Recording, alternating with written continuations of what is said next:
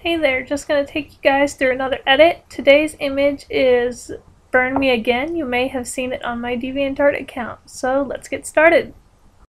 So first I'm going up to Image, Adjustments, and let's see here.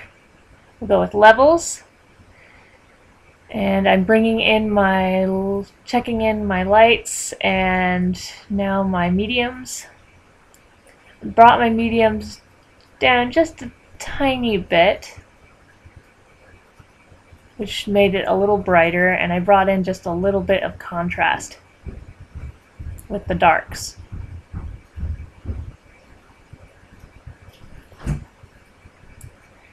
Now I am using curves.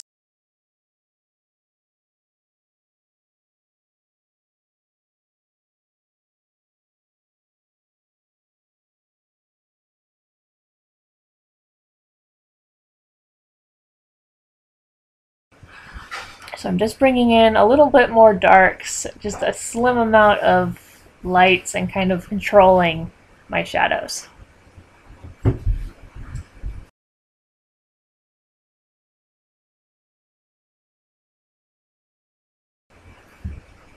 Now I'm going up and I am going for my burn tool and midtones, and I'm bringing in the side of my face there and hair just a little bit to add a tiny bit more contrast to it.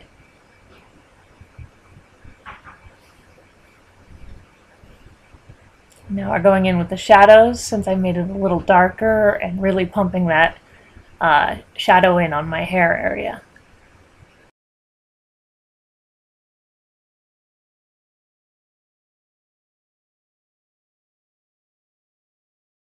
So I tried a little bit of highlights there and didn't really like it, so I pulled it back out.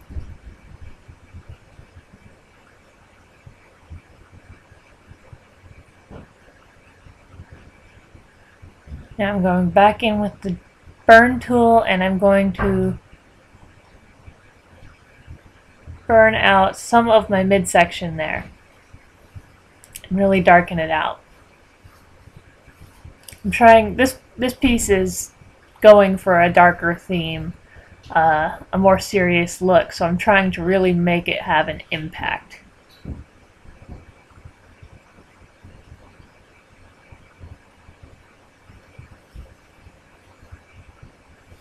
I also pulled a little more of my shadows into those reds there to really make them pop.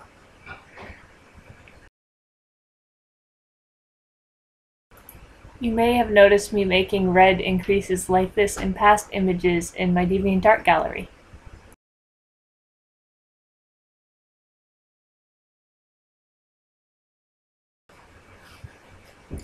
Now I'm going in to work on the face. And this piece will be a little different from other pieces I do with general makeup touches. I'm really going for a more serious look in this piece, so I'm going to increase, instead of removing wrinkles and stuff like that, I'm actually going to increase those facial details.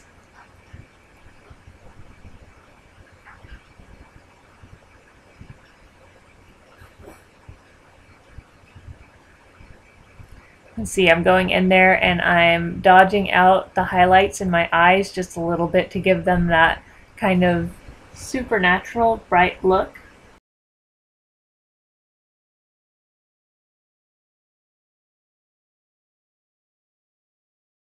Now I'm going in with the shadows just a little bit to pump back in the color where I pulled it out with the brights. And that adds just all the contrast if you're removing those mediums by pulling out some highlights and then pushing in some darks with your burn tool and dodge tool.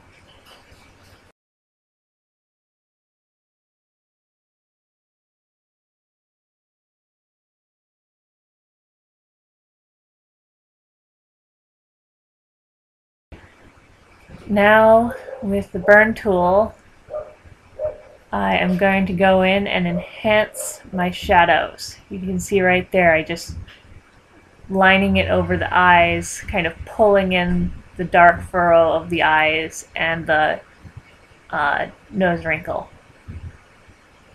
the ridge wrinkles. Enhancing the color of the lips a little bit by adding just a touch more shadow to it.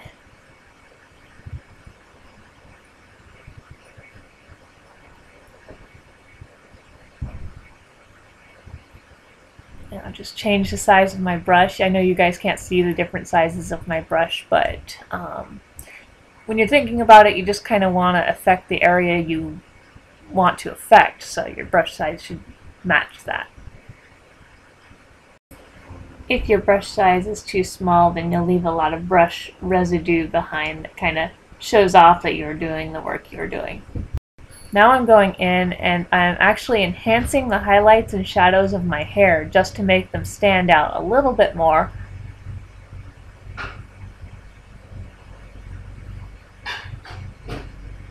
So I just enhanced my highlights. And one thing you can always think about is when you dodge, most of the time you're going to be pulling color out if you're using your midtones, if you're dodging or burning, and if you are using your highlights or shadows on either end, you're going to be pulling color in.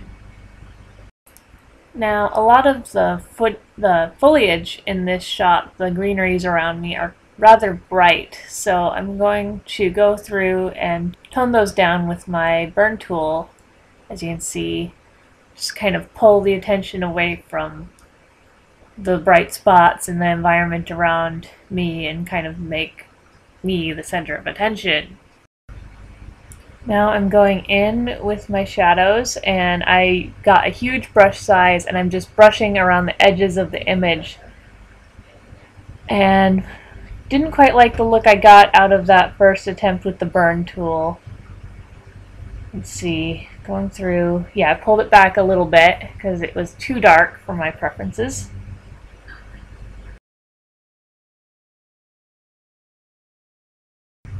Now, going in with selective color, as I showed you guys in my last video, and I'm affecting the reds. Obviously, I don't want it that dark, so I'm going to push it back a little bit, but adding more reds, more shadows to the reds, I can make it darker or lighter depending on which way I go. But I opt for a little more red to really make this piece have impact. It also increases the detail in my face, making it just that little bit more extreme looking.